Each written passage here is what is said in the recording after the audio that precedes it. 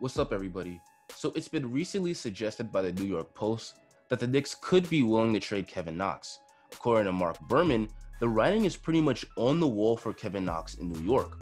Knox didn't even play in the Knicks' recent loss to the Clippers, and he only logged in 8 minutes in the win against the Cavaliers. As of right now, Thibodeau seems to be prioritizing the development of Obi Toppin and Alec Burks over Kevin Knox. This is quite a shame for Knox because earlier in the year he was thriving. Not only was his defense much improved, but he became the best three-point shooter on the team, becoming pretty much automatic from three, especially from the corner. But recently, Kevin Knox has gone cold. In fact, in his last 8 games, Kevin Knox is averaging just 2.6 points and 1.4 boards on just 23% shooting from the floor. He's really struggled, and as a result, Thibodeau has severely cut his minutes. I think part of Knox's struggles is the lack of diversity in his game. The only thing Kevin Knox really does on offense is hit open threes. He was good at them, but when the shot isn't falling, he's pretty much useless on the offensive end. Knox doesn't have any handles. He doesn't have any shot creation or playmaking abilities, so it's hard to justify giving Knox big minutes when his jumper isn't falling. To add insult to injury, the Post reported that one individual familiar with the coaching staff said Thibodeau still senses Bullock, Toppin, and Burks provide more energy than Knox has recently, though no data exists to back that up. At this point, it looks like Kevin Knox could be out the rotation, especially with Bullock recently back.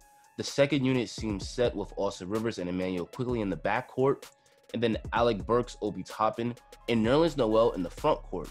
So it appears that Kevin Knox is the odd man out. So with Knox playing poorly and now out the rotation, it makes sense that the Post would suggest that Kevin Knox could get traded.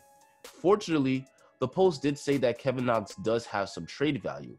It was reported that OKC had interest in Kevin Knox in a potential Chris Paul trade. So what do the Knicks do with Kevin Knox? Well, I think if the Knicks want to maximize the value they get from Knox, they should trade him this season. If you wait till next year, the value you'll get for him will be pretty much nothing because teams will just look to sign him as a free agent since he will be in a contract year. That's part of the reason why the Knicks weren't able to trade Alonzo Trier. Because he was on an expiring contract, it was barely playing, nobody offered any value for him. So for the Knicks, this season will likely be the last time you could get value for Knox. Knox did show earlier in the year that he has potential to be a good player, but he's inconsistent. Of course, the Knicks could also hope that Knox could show that he could be a part of the Knicks' future, but right now, it seems like the coaches aren't prioritizing his development.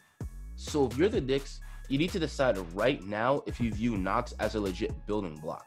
If you view him as a draft bust and not someone who's a part of the future, trade him at the deadline and see what you can get for him. You probably won't get a lot, but you might land a second-round pick or at the very least, a late first-round pick. If you don't want to give up on Knox, you can hold on to hope that he might pan out, but if he doesn't pan out, you might end up just losing him for nothing.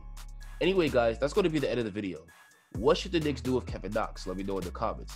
Don't forget to like the video if you enjoyed it, and subscribe to my channel so you don't miss a single upcoming video. Thanks for watching and enjoy the rest of your day.